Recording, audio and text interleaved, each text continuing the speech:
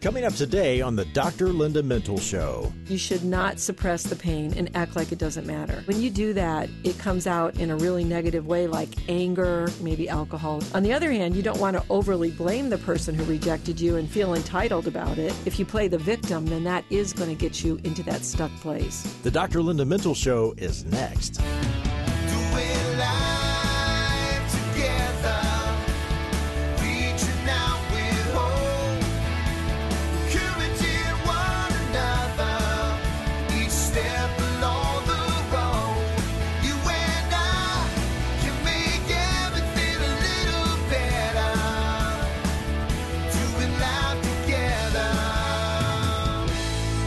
Well, hi, everyone, and welcome to the Dr. Linda Mintle Show. I'm your host, Dr. Linda Mintle, and I am the relationship doctor, and I'm here with my co-host, Chris Weigel, and every weekend we're here, we're doing life together, and we're so glad that you've joined us. Happy weekend once again, Yay. Dr. Linda. And you know, we never get tired of saying happy weekend. We love the weekend. That's right. It's because we're not at our real jobs. Yeah, that's right. Well, we do have a topic this weekend that most anyone can relate to because we have all experienced this in our lives. That's right. We're talking about rejection. And rejection is definitely something we don't like to experience, right, Chris? We don't like to feel it, but like you said, it's part of our life. But, you know, this is the thing we're going to talk about today. You can use rejection to grow, or you can get really stuck in it. Okay, I'm going to guess that we want to go with option A, grow with it, That's and right. don't get stuck. That's right. You know, when I think of rejection, I think of a child not getting picked for the team or maybe a script being turned down or not getting a job promotion. I can make a long list because it happens all the time. I know, especially you have young kids and you really feel for them, don't you, when you see them get rejected from something. Right, yeah. It's really hard, but it's common, like you said, and it's not an easy pill to swallow, no matter what life stage you're in. When you hear the words, something like, it's over, I don't want to see you again, I mean, that really stings, whether, you know, that's from a relationship or a job or a college admission, or maybe it's related to a spot on a sports team. Rejection seems to test our feelings of self-worth. And if we don't manage that rejection well, it can really lead to problems like maybe depression and anxiety. That's because rejection is really all about an exclusion of some kind. You know, you're right. That exclusion can be social, it can be relational, it can be from your friends or your peers, it can be from family, friends, romantic relationships. A group of individuals can be rejected, or maybe just you personally can be rejected. And while rejection is a subjective experience, it really does hurt because we are wired to be in those relationships. Our basic needs are that we have to be accepted, we want to belong, and those are tested when rejection is part of any relationship. And I understand that rejection actually activates the brain in a specific way. Yeah, when you experience rejection, the brain science confirms that rejection activates the same parts of our brain as pain. Isn't that interesting? So it literally does hurt. So we experience rejection the same way we would, a headache or a broken bone. Right. It hurts. Right.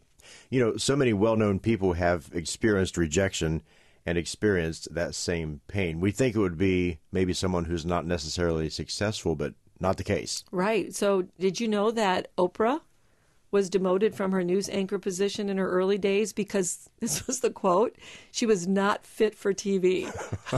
Wow. Wow, that's crazy. And then Steve Jobs was dumped from Apple before he came back and led the company. Makes you wonder who's sitting up in the top office there. Probably not anymore, right? That's true. No, not Oprah. She's not fit for TV. Goodbye. He probably lost his job really fast after that. Well, even Walt Disney was told that he, here we go, lacked imagination.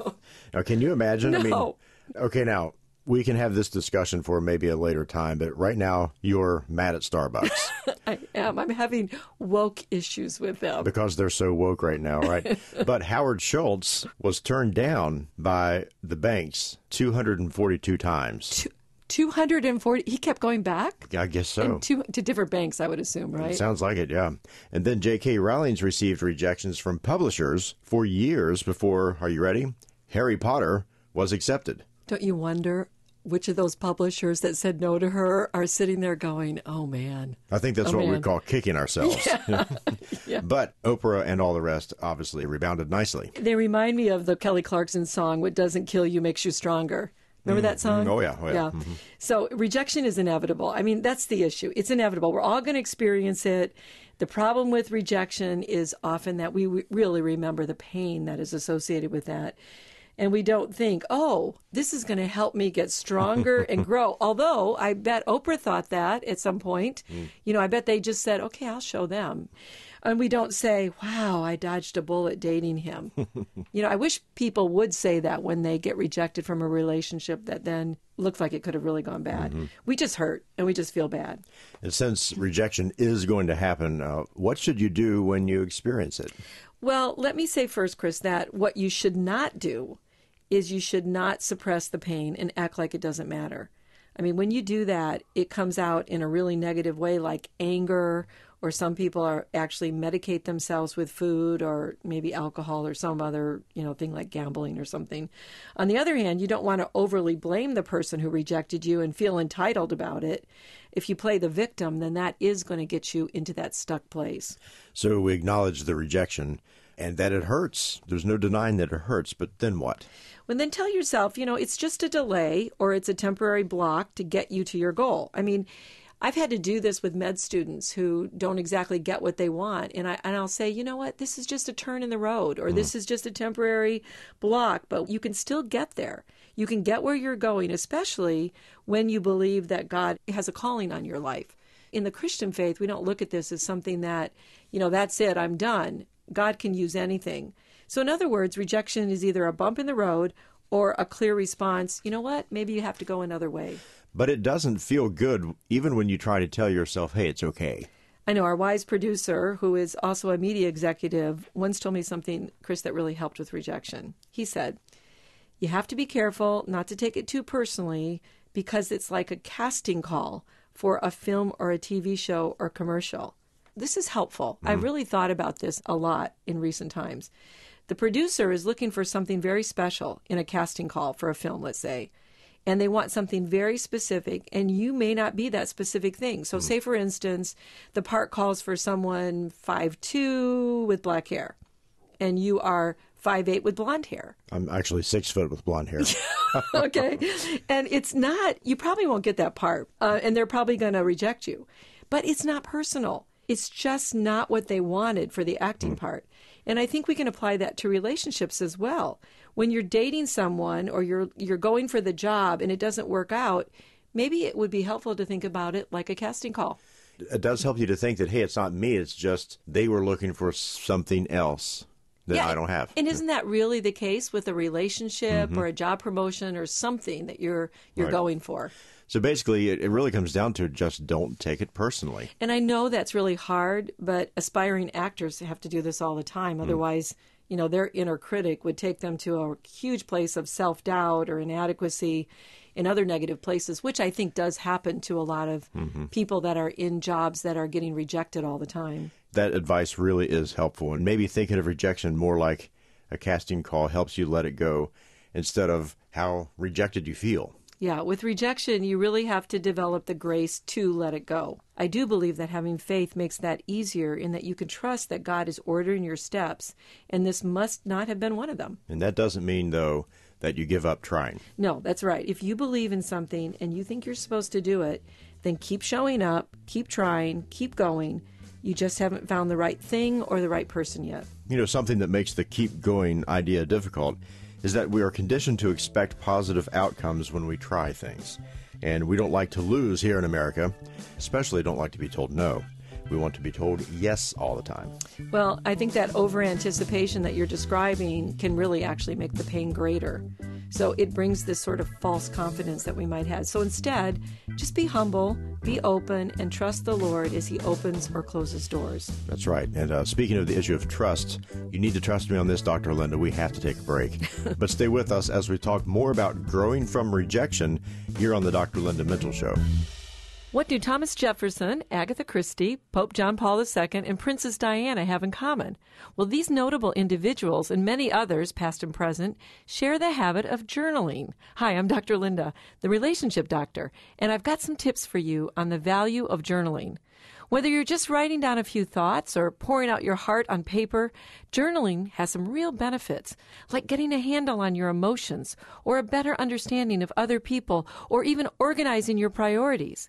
Sometimes reading your older journal notes will help you appreciate the sweet little details of life you enjoyed but maybe have forgotten. One of the best benefits of journaling comes when you look back and you see how the Lord has been there in all your circumstances, directing your steps and taking care of the things that matter to you.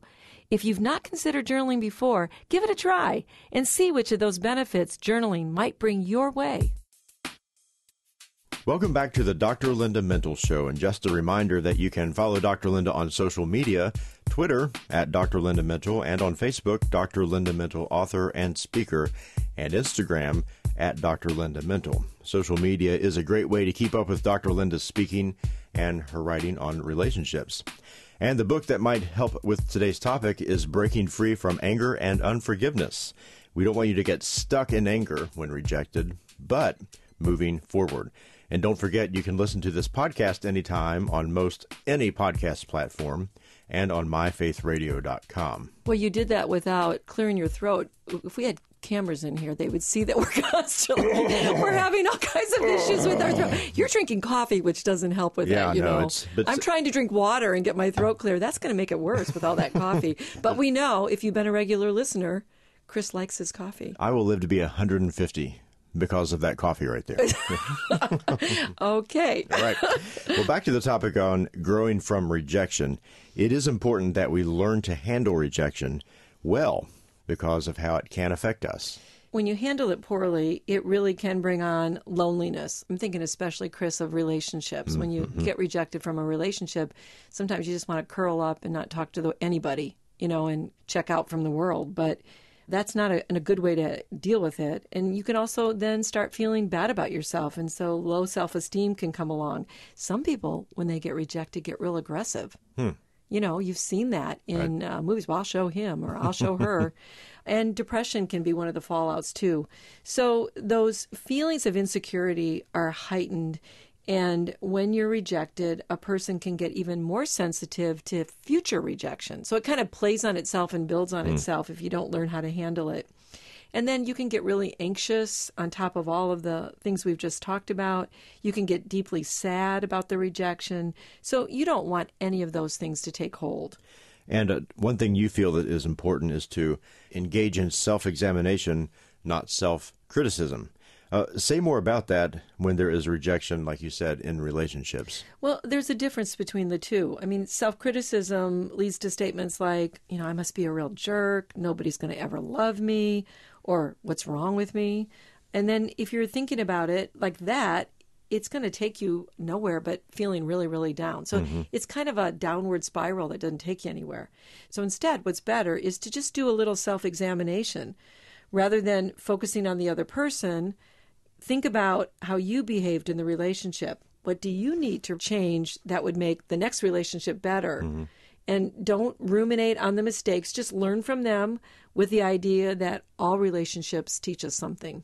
Also ask yourself, you know, are there unique circumstances that led to this rejection? And then when you do self-examine, don't over-personalize. And I think this is where you could get into that routine of kicking yourself over and over again.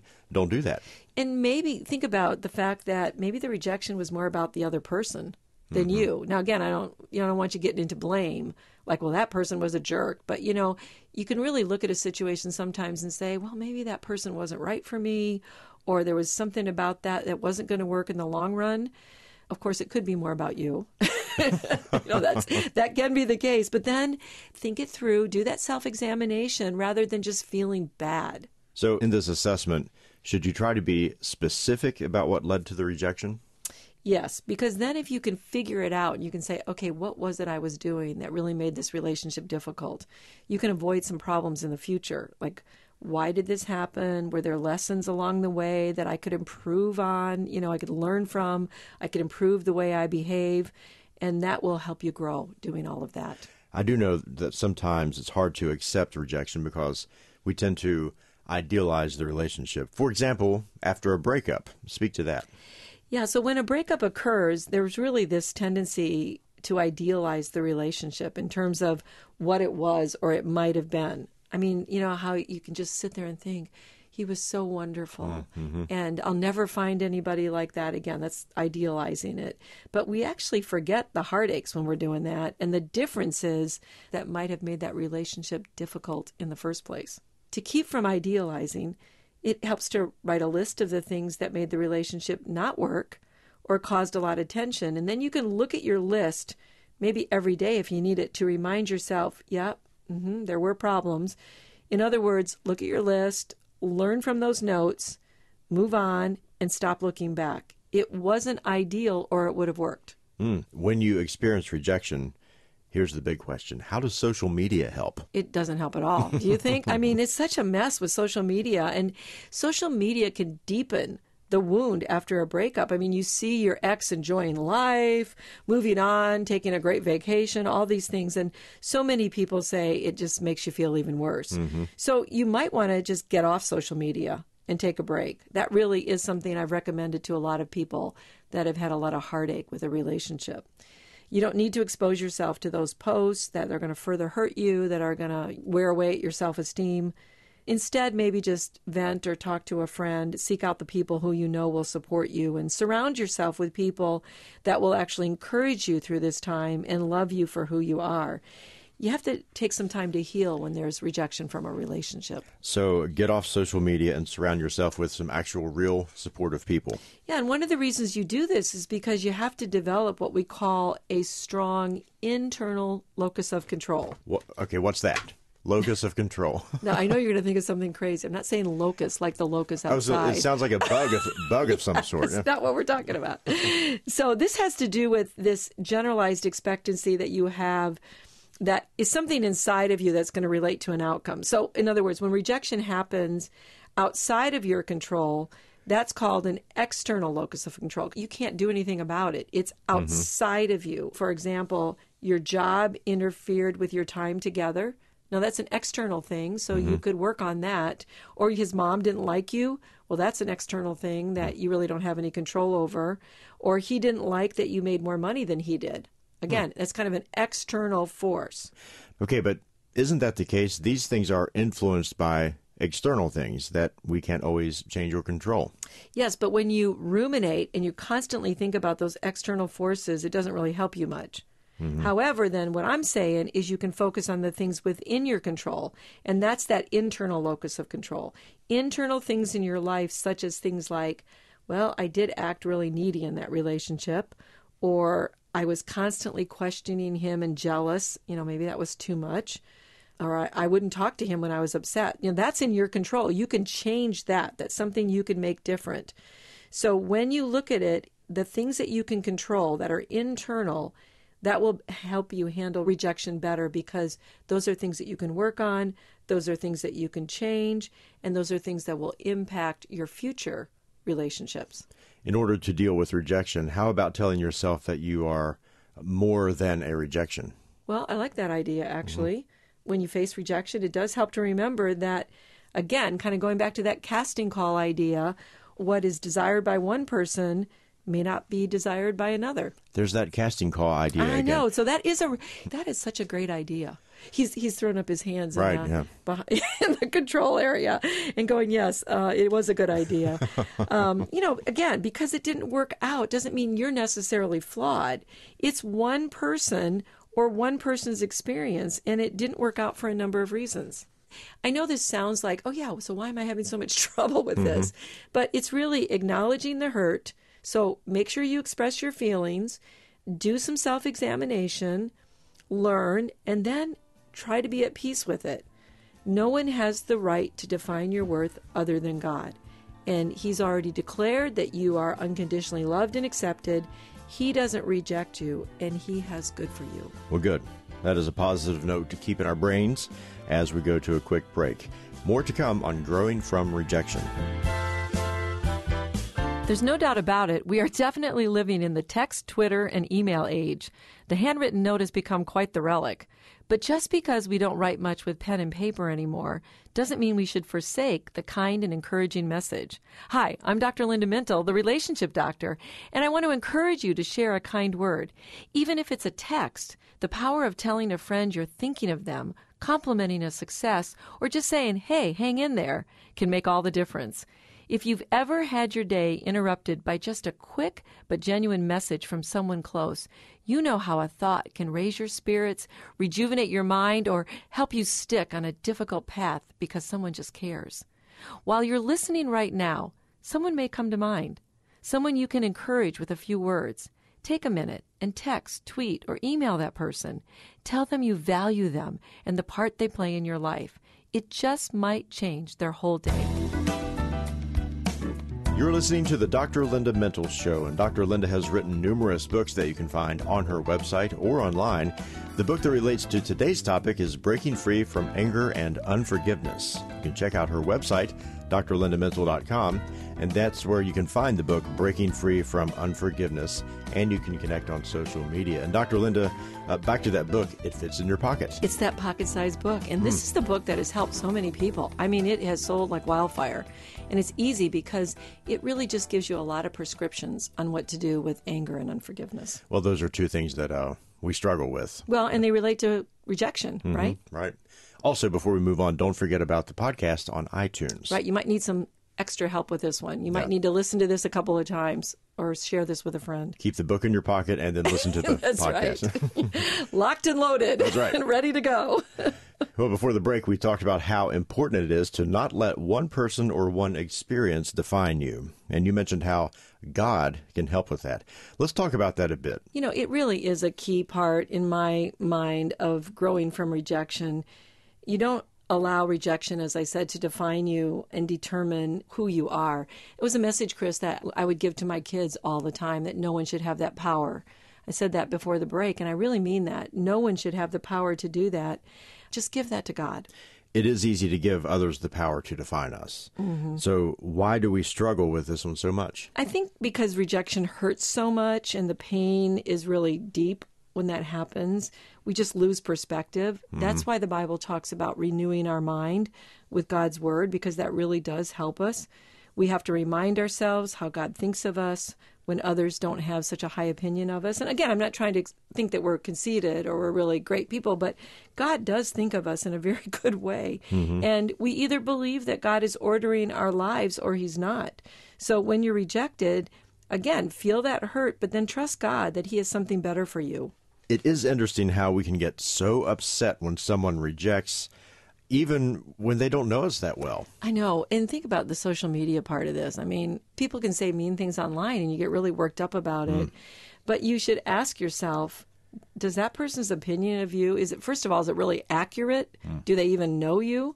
Because rejection is all about you not measuring up to someone else's subjective experience of you. And who says that that person is right? Again, it's his or her opinion, and it's only one opinion of many, many people.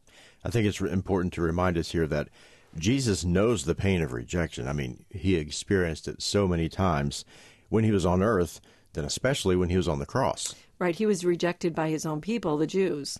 They wouldn't accept his claim of deity. He was rejected by family members. He was rejected by his community, Nazareth, where he grew up. Judas betrayed him. Peter denied him. People rejected him in his message of salvation, and, you know, that still happens today. Mm-hmm. Hebrews 4:15 says that Jesus is not a high priest who is unable to sympathize with our weakness. In other words, he knows this pain of rejection firsthand, and he shares it. And think about what happened on the cross when Jesus cried out, my God, why have you forsaken me?" You know, he didn't ask, why am I in such pain? Or why do I have to endure this? He asked, why have you forsaken me? It was the momentary abandonment that felt so awful.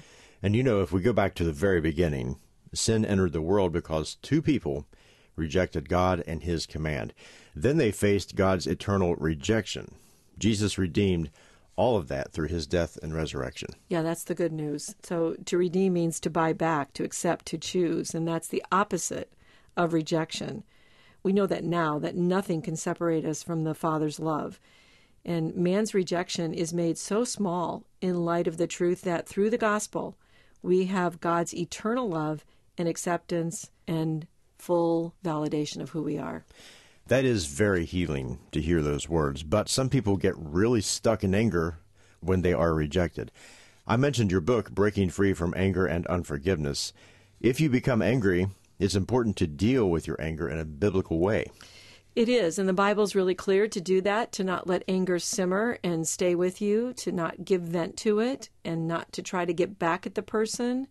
Don't hurt those who have hurt you. Now, we'll all acknowledge that it's natural to feel like that, right? Most of us want to take revenge when we've been hurt, but the God part in you says don't do it.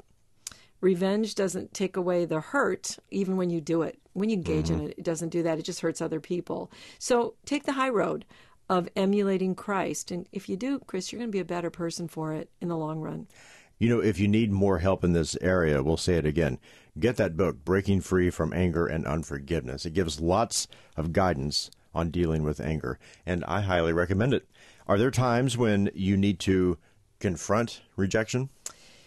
There are, but we need to do it with love and gentleness, which is where you really have to control those emotions. Sometimes people don't know that they've hurt you, so sometimes it can help to tell them that. Other times, the rejection's very intentional.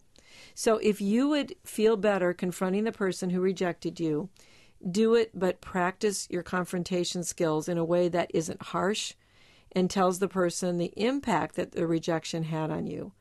And then understand that when you confront rejection, it doesn't mean that the other person's going to be sorry or even apologize to you. So you really do need to decide on that first and pray about what to do before you do it. And if it hurts and didn't seem fair, you still need to forgive and move on. That's right. And despite what we hear nowadays, and it's so concerning, the message we're hearing in our culture about, just be angry with someone and get revenge.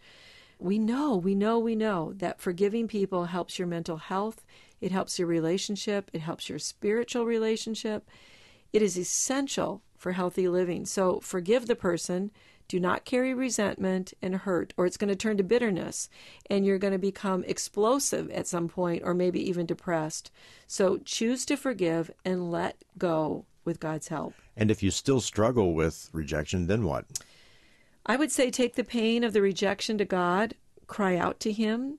He knows what it feels like. We've just talked about that. He knows what rejection is. He was rejected. He was despised, the scripture said, a man of sorrow, according to Isaiah.